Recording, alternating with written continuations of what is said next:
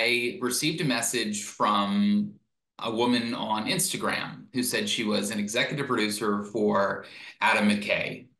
And if you're listening and don't know who Adam Mckay is, Adam Mckay directed Don't Look Up.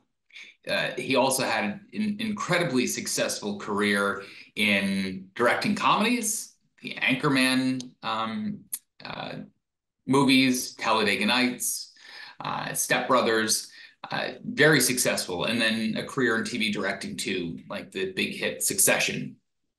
And she said that they were starting a new production company, Yellow Dot Studios, and they are creating phenomenal content. They were creating it out of the gate, phenomenal content. And she asked if I would be interested in being part of one of their projects. And it was their vision to have a newscast that was dedicated to talking about the climate crisis, because the news media, especially network news media, is not covering climate change effectively. Media Matters found that only 1% of network coverage was devoted to climate change. 1%.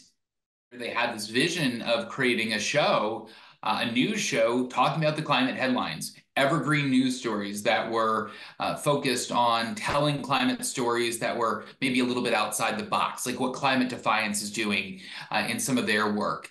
And I went out to LA the week before last, and I helped them shoot a pilot episode for this newscast. It has a long road ahead, but just even being included in part of that project, I felt honored to do that. Maya May was the co-anchor. We'll see what happens when it comes to finding a place, a platform for it, finding some funding for it. I really think that there is